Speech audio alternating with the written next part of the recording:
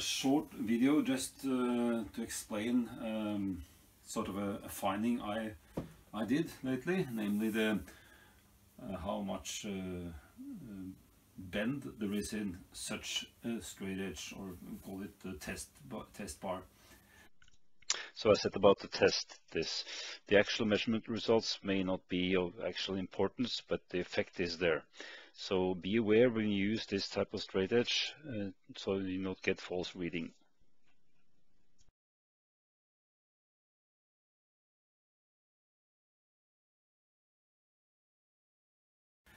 As you see, I have several here that I can compare with, and of course the Camelback being the stiffest because of the height, the stiffness made up of the height here, as you can see on this half piece example over here.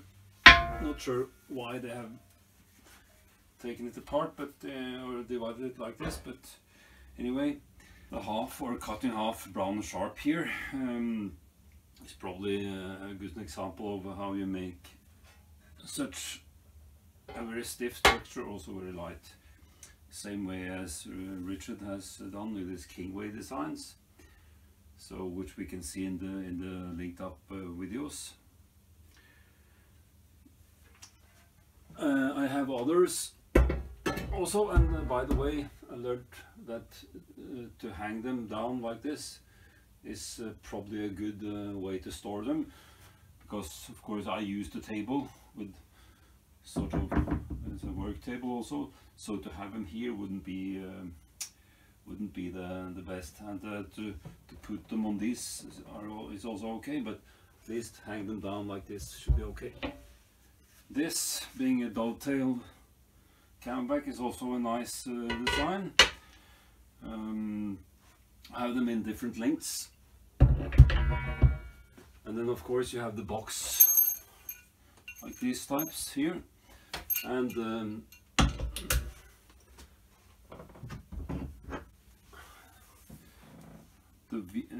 the triangular ones. The triangular ones are lightened, made lighter in the way that they are open, and same with the boxways, they are also open structure.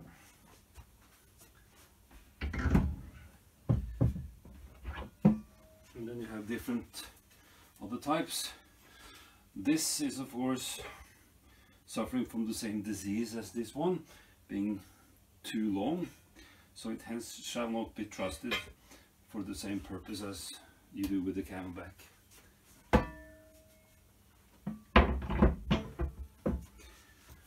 However, I want to measure this one in comparison with these others, and I will measure them at the let's say the hinge points, whereas you have equaled out the weight, so it should be 0, and on the outer parts here, so we'll see the difference.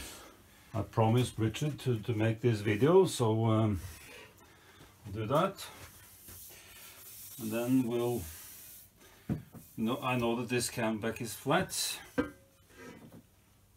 It's one that can represent the camelbacks. As I said, the height here will make it stiff. This is now, I know, flat, and I'll put these, which I know also are of equal height. I will measure under the, let's say, the hinge points here, and zero the indicator. Like there.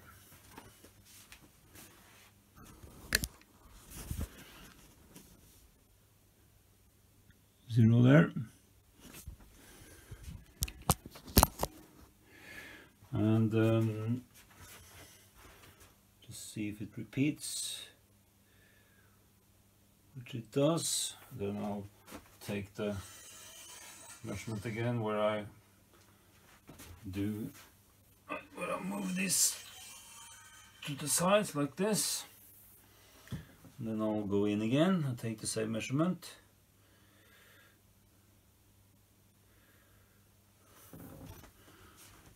And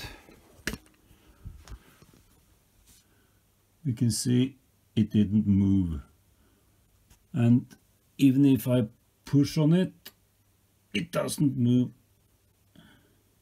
so it's stiff. Then I will do the same with this other type here.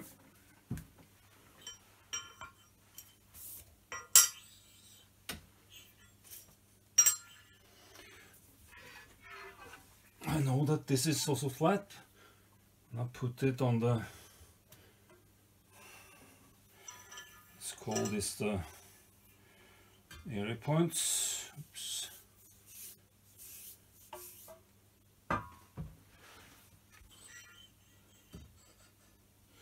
Like that, and I go in again.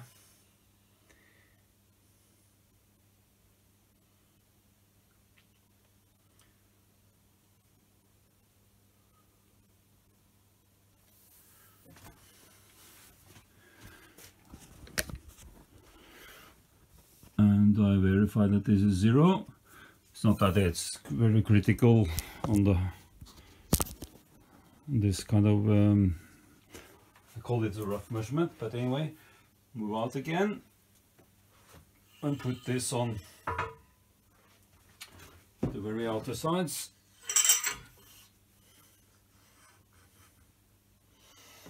And then see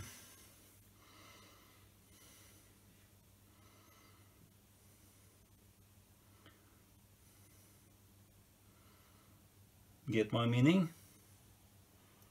Can you see?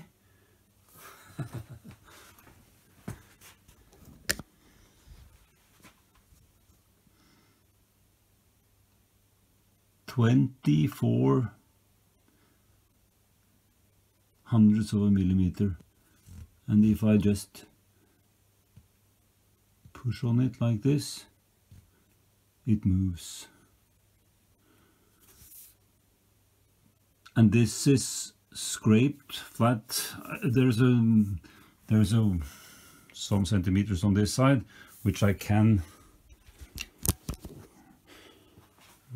rectify, but leaving it there. But it moved into 15.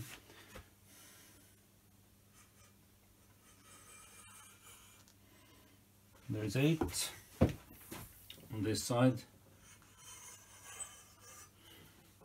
Now it's 4, 2, and back to 0.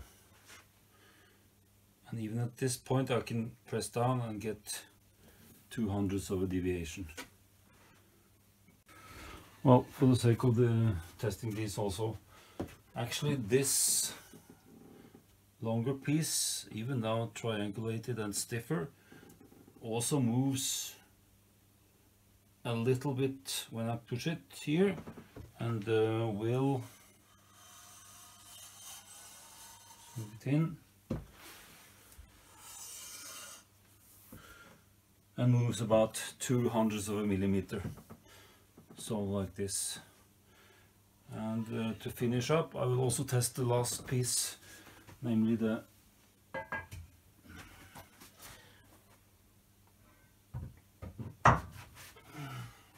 this guy here.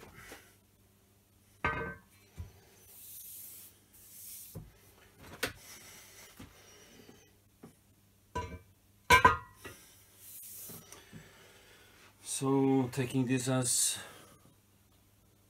let's call it reference, I0, you can't see it here, but just trust me.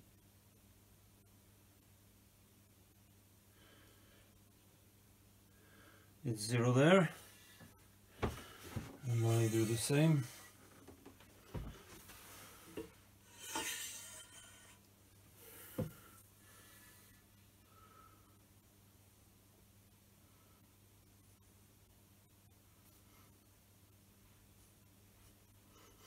Suffering from the same as the triangular.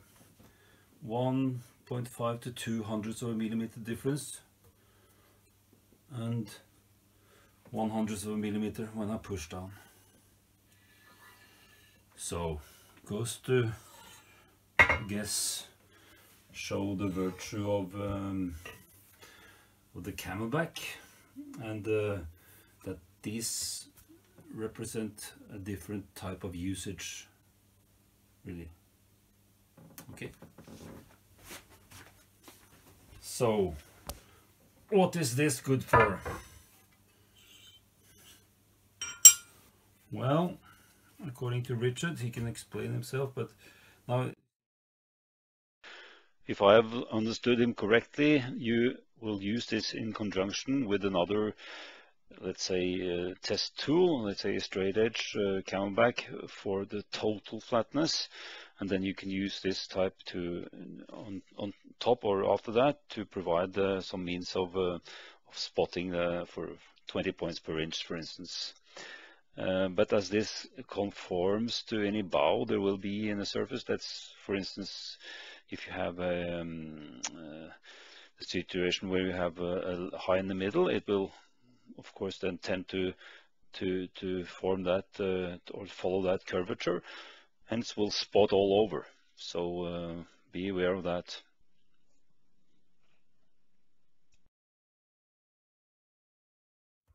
okay. Good night.